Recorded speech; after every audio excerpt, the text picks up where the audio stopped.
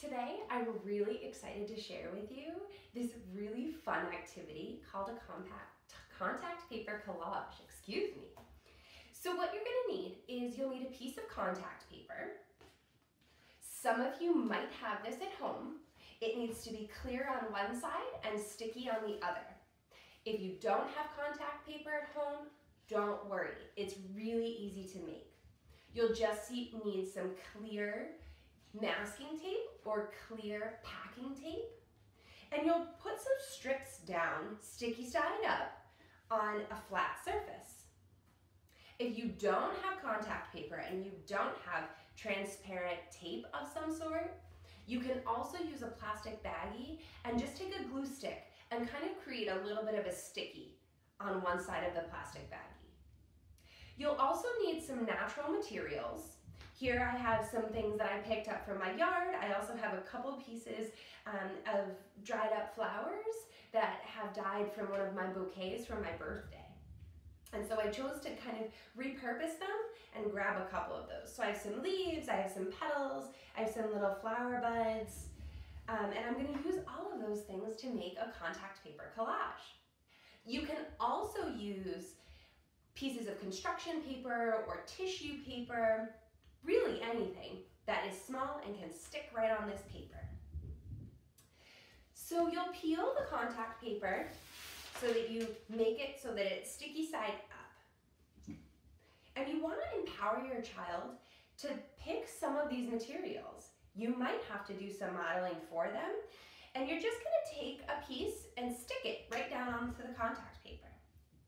What I love about doing it with leaves is that you can actually crumple the leaves and you can create these really funky little pieces of leaves that go really nicely onto your contact paper. So just have some fun with this. You want to use the words stick and pat as you're sticking all of your materials and patting them down flat.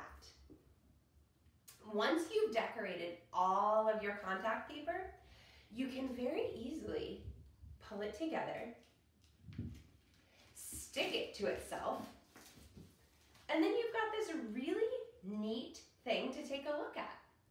You can do some extra exploration here, talking about some of the flowers or the leaves. This is a really fun process for children to develop and focus their attention and concentration on an activity.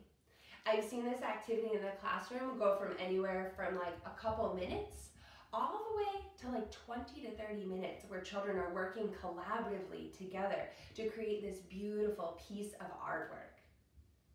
You can also have your child compare and contrast the stickiness of the contact paper or your tape and the smooth dryness of the table next to it.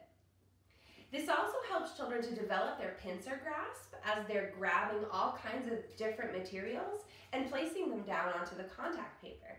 They're focusing right on this little pincer grasp, and their hand-eye coordination is helping to drive those pieces of material down onto that contact paper.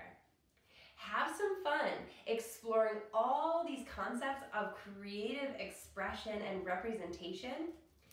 And maybe you can add some of this contact paper to your belly time, if your child is working on belly time, or you can also add some of it to your mobile up above the head.